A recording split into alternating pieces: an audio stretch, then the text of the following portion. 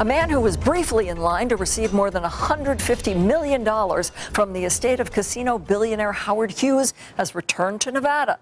When Hughes died in 1976, a ferocious search was launched to find his will. Eventually, one version of the will surfaced. The so-called Mormon Will left 1/4 of the Hughes fortune to the LDS Church and 1/16 to an affable everyman named Melvin Dumar. The will was eventually declared a forgery, and Dumar was a laughingstock for years. Now, new evidence suggests he may have been telling the truth all along. George Knapp of the I-Team caught up with Melvin Dumar and has this update.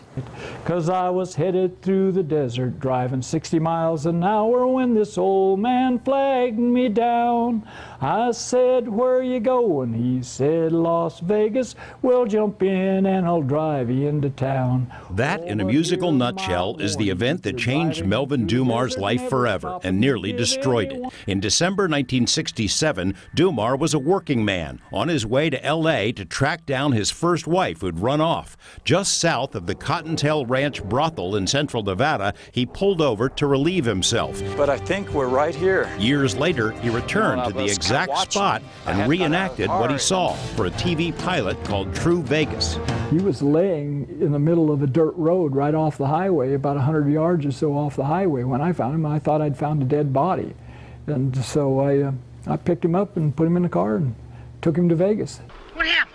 The story of that fateful drive was told later in an Oscar-winning film, Melvin and Howard. Strange old weirdo wino laying out in the middle of the desert. Dumar chatted with the disheveled old derelict, sang him a few original songs, and even gave him some pocket money when dropping him off as requested behind the Sands Hotel.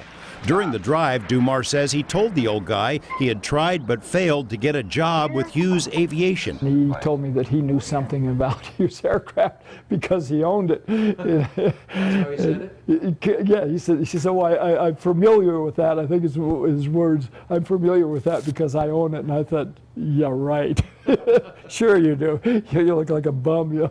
I thought you'd be somebody from Skid Row. That was my impression of him. He didn't make it up. Dumar's brother Ray, who runs the town of Gabbs, remembers Melvin telling him about the odd encounter. Well, as soon as he got back, he told the story to me, and it was a couple of years after that before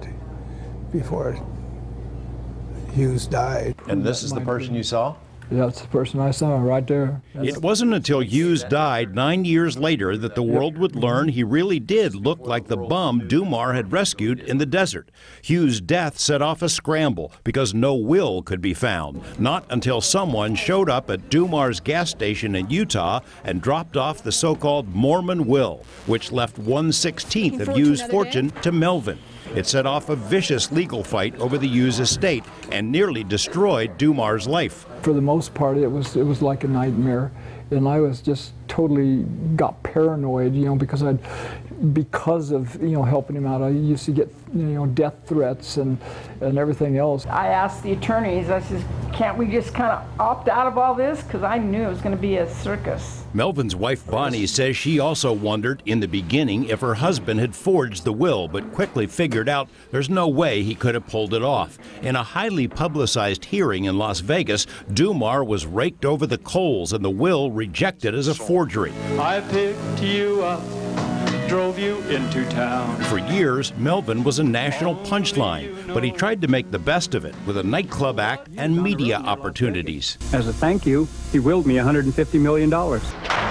Take care of yourself, will you? The success of the movie Melvin and Howard reintroduced the affable Dumar to the world. At first, I thought he was a kook. Then, a former FBI agent named Gary Magnuson started looking into the case and found considerable evidence that Howard Hughes probably did leave his hotel suite at times and was seen by numerous people at the Cottontail brothel. Las Vegas businessman Robert Darrow revealed to Magnuson that he flew Hughes in a plane to see a working girl named Sunny, whose portrait hung in the Cottontail's parlor. When last we spoke to the Dumars 8 years ago, ago, they just launched a new legal action to revisit the will, but an appeals court ruled against them. These days, Melvin and Bonnie live in Pahrump. Melvin still travels the back roads to deliver meat to rural communities, and he still writes songs. Oh, but hear my warning, if you're driving through the desert, never stop and give anyone a ride.